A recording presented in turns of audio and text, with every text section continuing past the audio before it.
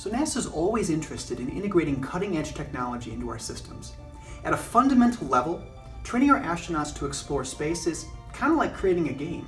We immerse the user in a fabricated three-dimensional environment and have them complete objectives under various constraints. A game engine like Unreal contains many elements to facilitate meeting our training goals. It lets us integrate cutting-edge graphics and physics simulations to increase the sense of presence, the sense that you're really there.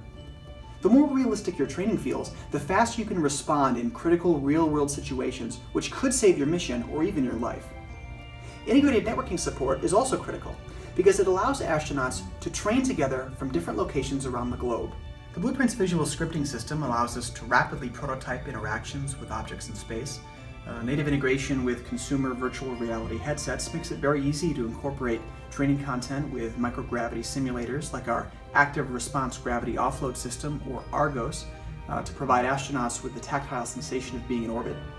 The marketplace allows us to reuse assets from talented artists to improve the visual quality of our scenes, but we focus more on the training content and procedures.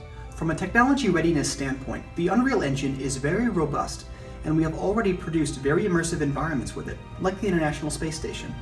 Using the latest game engine technologies, we are literally able to put our crew in space while they're still on Earth.